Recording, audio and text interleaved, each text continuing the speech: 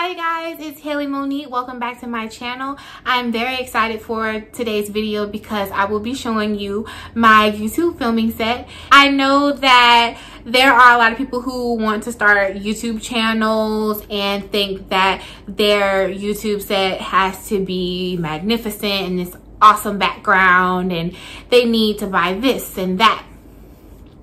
I'm here to reassure you, you do not need to spend thousands of dollars on a YouTube set because I didn't, and I spent probably under $200 getting all of this together. Everything that you see on set today is a combination of using what I already had and going to the store and picking up a couple of items to help add to my YouTube setup. I also have a simple and cute DIY project that you guys can add to your YouTube set. And of course, I'm going to add it to mine. So stay tuned for that.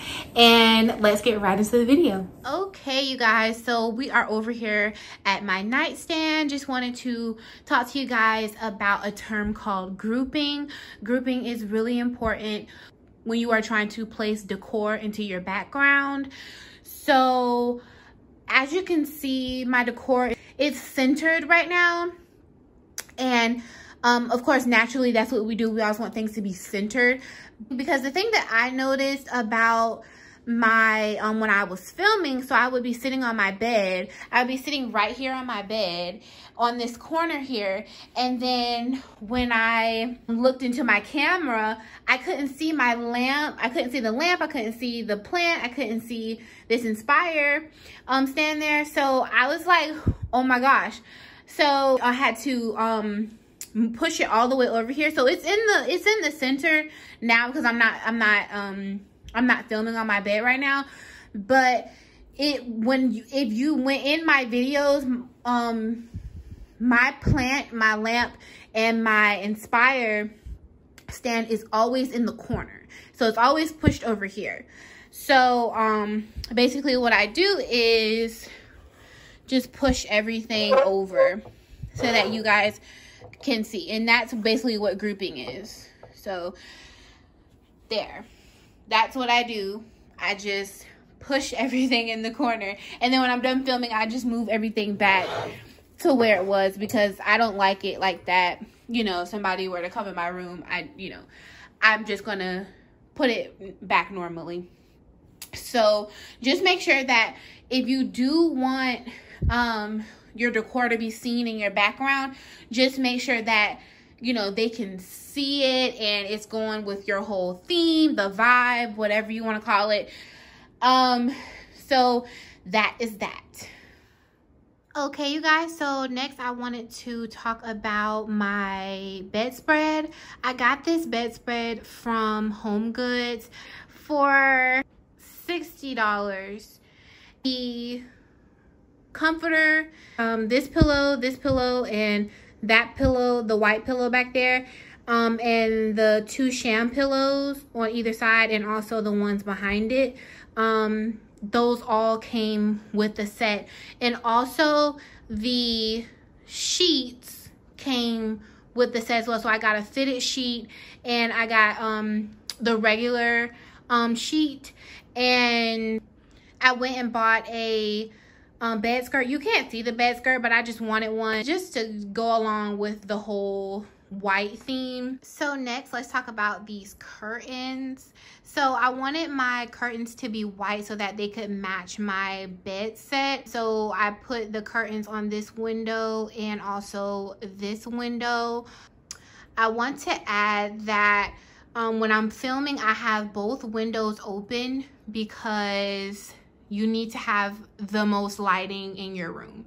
So I have these two curtains open, and then I also have my ring light on, and I also have you can see that lamp right there is on, and then the lamp on the ceiling is on. So however much light you can get into your room, plus the electric lighting, then great. The more the better. Okay, you guys, so this is the next part of the room. So you guys know that this is where I recorded my first video. this side of the room, I really wanted it to be like so freaking cute, because this is where I was going to be trying on clothes and like modeling. So I just really went all out for this side of the room. Like no kidding. So I first wanted to start talking about the carpet. So the carpet is one of the things that I am most proud of finding to go over here, because I was like, I really want a fur carpet. And you know, fur carpets, they're so expensive. I actually went into Home Goods and I found a fur carpet. I'm like, oh my gosh. And then I find out that it's $80, and I'm just like, I'm trying to keep everything budget friendly because I knew I was going to be doing this video. And so I went into TJ Maxx or Marshall's, because you know those two stores are like literally the same thing, they just have different names.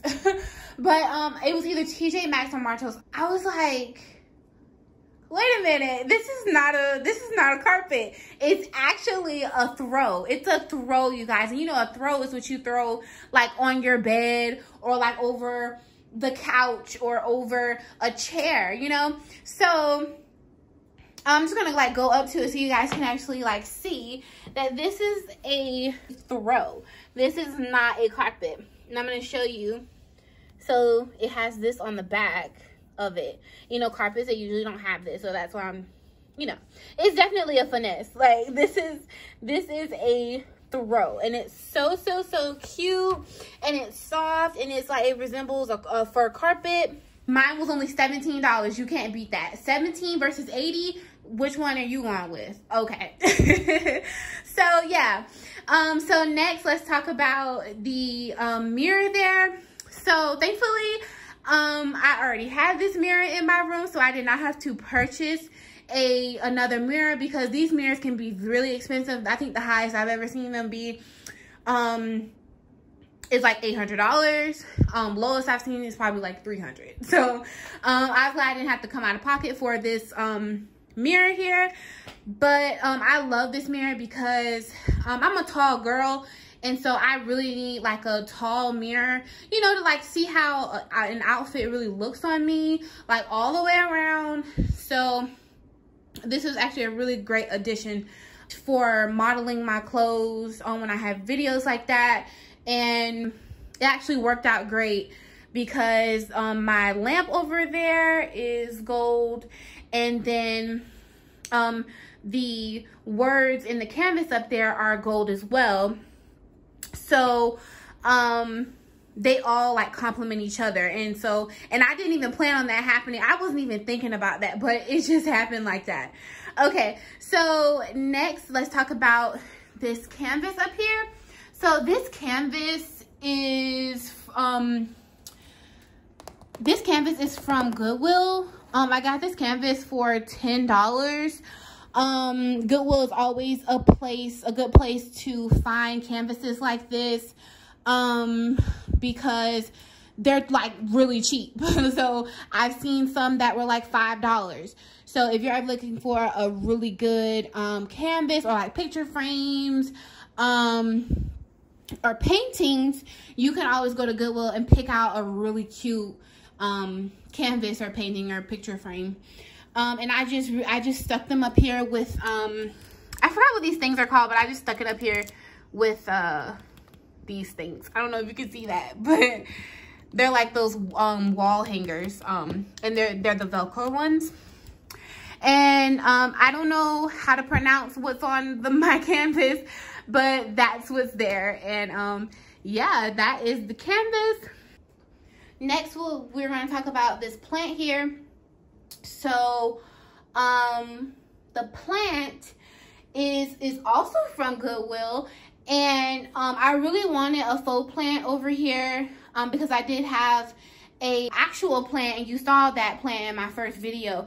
And I had to keep on bringing it in and out of the house, and it was just getting to be too much. So I went on a search for a budget-friendly faux plant, because faux plants are also really expensive to purchase. And so I actually got lucky and found this one in the Goodwill, and it was $10. And I'm like, oh, this is for me. God sent this down just for me, so I'm getting it. I'm not leaving it at the Goodwill. I just sat it on this little base here, and it has rollers on it, so if I want to move it, it's an easy move. That's about it for this plant, but stay tuned for the DIY. Hey you guys, so next we have my dresser. As you guys can see, I did a little bit of grouping here as well. I have my candle, I have my flowers here, and I also have the little love stand. And I just wanted something simple on this dresser over here. I want to add like some picture frames or something like that, because it is, now that I'm looking at it, it does look a little too basic. But there's always room for additions. Let's start with the candle. So the candle is just like a Glade candle. It's like vanilla scented, so you can get those anywhere. I haven't lit it yet because I actually don't like the scent of vanilla, but it was just really just here for decor. Next is the vase. Is something that my mom already had, but you can get vases from anywhere. The flowers that you see here, I got those from a dollar store, and they were you could get like probably 3 of them for $1. So I got those. I got these colors because it's, you know, it's still like summertime, and so I really wanted spring, but I really wanted colors that were like summer and like spring. So that's what you see here. So those are the flowers. Are so pretty. Even though they're fake, they're pretty, you know. And flowers are always a good addition for decor. Here is the love stand. This love stand is glass. It's painted gold. I don't remember how much this was, because I already had this like in my house as decor, so I just added it.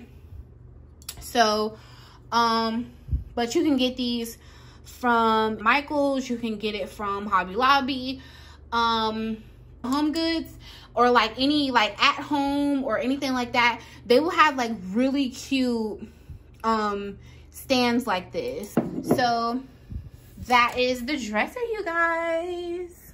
Okay, so the next couple of things that you need to have to film is your tripod.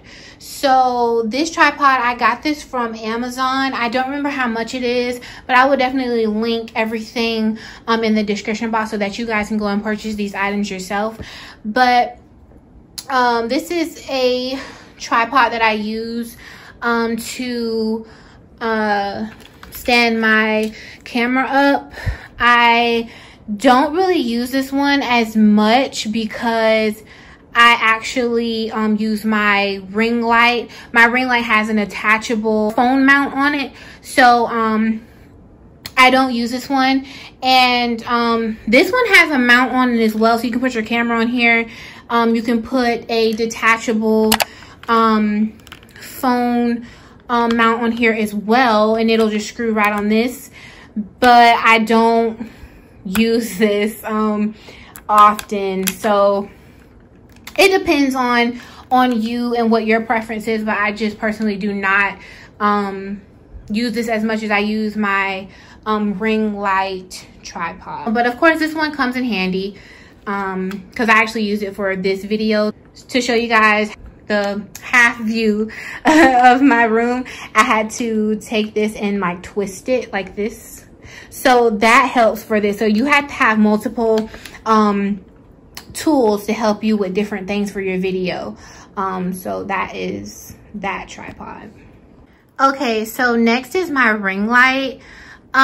This ring light cost me $100 plus tax. But this was my greatest investment. This is how I get the best lighting on set. Like I said, it has a phone mount, so this is what my phone goes in between here, and I twist it up here so that my phone can stay in place while I'm filming. It goes up and down like this, so that I can adjust the camera as I'm filming. and I can also remove it. It didn't come with the ring light. The ring light was separate, and the was separate from this phone mount here. These white pieces, plastic pieces here that you see, these can come off. So if you feel like you're not getting enough light, like this is, because it basically captures the light, so that you're not going blind basically. So these can come off, and I'll show you. They come off and they clip back on. So this is what these pieces look like. And see, there's more light there. Okay, so I got it back on, thankfully, because that was getting on my nerves. But you can adjust this just like you can a tripod. So if you adjust it here, then the ring light will be able to adjust up and down. So let me show you guys that. Okay, you guys, so I'm going to show you how you can adjust this ring light. There's a knob here on the side, so there's one at the top and there's one to the lower bottom, but I'm going to be using this one at the top. Like I said before, it's not moving. Like, this should be able to move up and down, but this is the knob that allows you to do that. So you just really make sure you're holding this, because it will just like fall down. So make sure you're holding it, and you just adjust the knob to the left. If you hear clicks, it will go up and down. So I'm just gonna twist it back so that it tightens. So that's that. Okay, so as you guys can tell, I'm not holding my phone. I am not using either of these tripods. I guess you guys are wondering, like, what am I using? Girl, you got 3 tripods? Yes, I actually do have 3 tripods. So the one that I'm using, I think it goes by like JOBY on Amazon. That's the name of it. And I needed that tripod because sometimes you want to get like different angles. So sometimes you cannot have like a really tall tripod. So dang, motorcycle. But yeah, and so I'm going to show you guys the tripod that I'm using right now to film this angle. Okay, you guys, so this is the tripod that I was just using in that last angle that you saw. So this is the JOBY tripod. Don't quote me on that. I will link everything below, and it'll have the correct terms and names for it. Yeah, this is the tripod. So it can lay flat like this, and I really like this tripod because it's very versatile and you can use it multiple ways. So it can stand up like this. It can stand up more straighter. I'm just using one hand right now. But it's just very versatile. Like, it can stand up like this. It can lay flat like I had it there.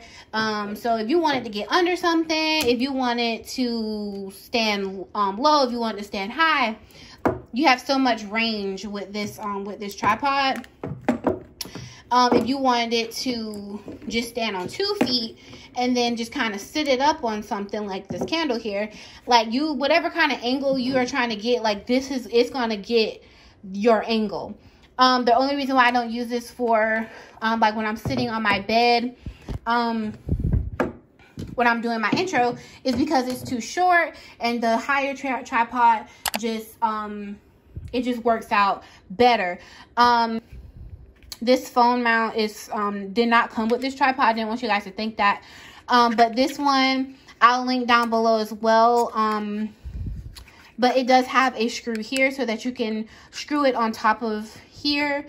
And then it also has a screw on right here, and you can screw it right there. And it also extends out. I didn't want you guys to think that it did not, but it does extend, and it extends further than what I'm extending it to. But that is the phone mount, and just have like one other tripod. So have at least 2 tripods, because you're going to need some versatility. So that is this tripod. Okay, you guys, so this is the brand that I was talking about, the Newer or the Newer, however you want to pronounce it. This is where I got my ring light on Amazon. This is the company. The ring light, it comes with these little attachments over here. Once I figure out what type of video is best with that type of lighting, because it's supposed to alter your lighting of your video.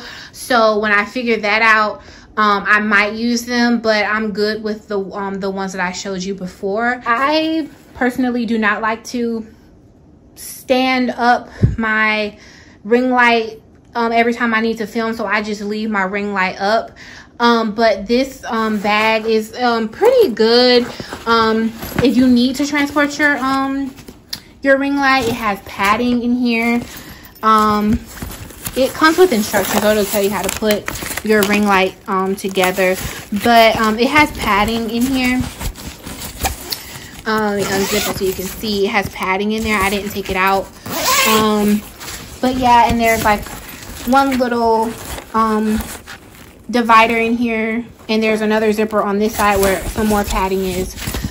So just wanted to show you guys that so you can know what your ring light will come in and look like. Okay, you guys, so I just wanted to add one more thing that I use, and this is a clicker. These do not cost much, and I think it actually came with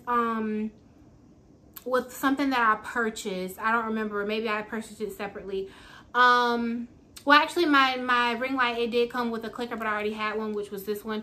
So but yeah, I used this to take my photos. So in my last video, my thumbnail, I was holding up the Pretty Little Things bag, and I had this in my hand and I was just clicking away. You won't have really good pictures if you don't have a clicker. It just comes in handy so that you don't have to put on a timer or any of that type of stuff. But yeah, I use this and it's like the best thing ever, because there's a button on here for iOS, which is iPhone, and then Android. There's that iOS button, so that's for me, and then these are for Androids. And it doesn't take long to connect it to your phone. It takes probably like 30 seconds. So this is pretty amazing for taking photos. Of course, I'm filming with my phone, so I cannot show you guys my actual physical my actual physical phone, but this is what my phone looks like. It is the iPhone 11. It films really great. It has a really good quality camera. I have never tried to film a video with my Android, because I have had an Android before, so I'm not really sure. I can't really attest to how that camera works for YouTubers, but they do have a really good camera. So to each his own with what type of camera you decide to film with. The cameras can be $600 to $1,000, more than that sometimes, lesser than that sometimes. So whatever is in your budget, you know, go ahead and purchase your camera. But if you do already have an iPhone and it's like a 9, a 10, 11, probably even an 8, that's probably all you need to film.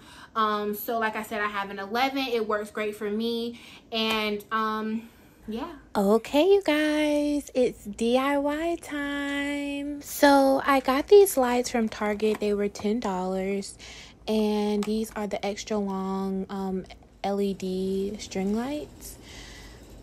So I'm showing you guys here that these string lights take 3 batteries. I went ahead and put the batteries in because I wanted to see if they were faulty or not, because I didn't want to go ahead and put the lights on the plant and they not work. So always check before you begin putting your lights onto your full plant. Okay, so here I'm just showing you that I had the lights turned on and they worked. So I'm taking the end of the string lights and I opened up the plant so that you guys could see that I am making 3 knots to secure it in place. And now I have closed the plant and I'm just making my way up the plant. So I'm starting at the bottom and I'm making sure that I put the string lights deep into the plant, but not so much to where the lights are not seen, because these are small lights, so you don't want it to be completely covered.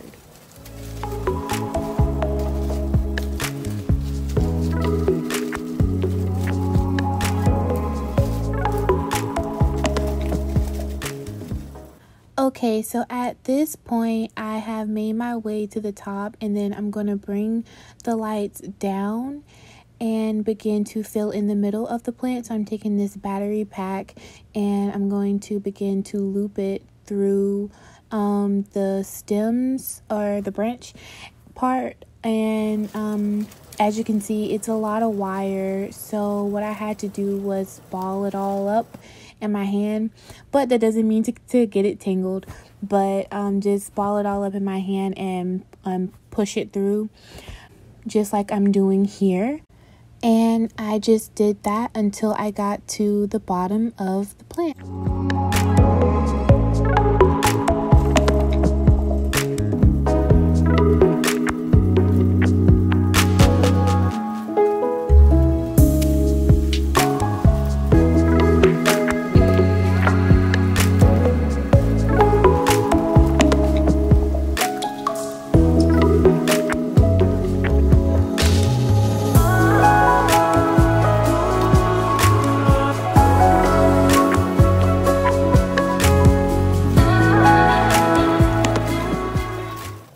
Okay, so I finally got to the bottom of the plant, and this was like the hardest part because the plant got really sparse down here with leaves and branches and loops and stuff, but I figured it out and I'm making my way back up to the top, and I'm looping it through just so that I have just enough to finish out at the top.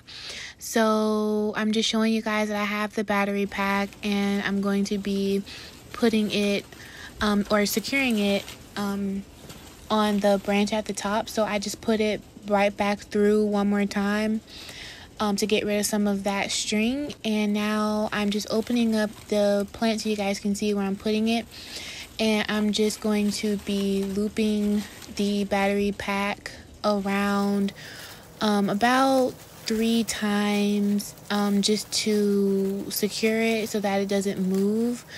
And there it is, just closing that back up and we're done. Okay, you guys, so as you can see, I put the plant back in the corner over there. It looks so good, like, oh my gosh. Instead of it being some boring old plant sitting in the corner, you know, I decided to add some lights to it. So it looks so amazing, and I'm glad that I added the lights to it because I really thought that it wasn't going to work out, because as I was putting on the lights, I was like, is the light in my room and from the windows and my ring light, is it going to overpower these little tiny lights? So that was something that I had to think about, but I was glad that it did not, and I am so excited that this DIY project was 100% a success. Okay guys, so that was all for this video. I really hope you enjoyed getting a look at my filming set, and if you have any questions, comments, or concerns, please do not hesitate to put them below. If you guys would like a video on how I create my thumbnails, how I created my YouTube intro and outro, or how I created my YouTube channel art, please let me know in the comments below as well. But until next time, that is all, and I will see you guys in my next video. Bye! 'Cause I always think of you when I'm getting right.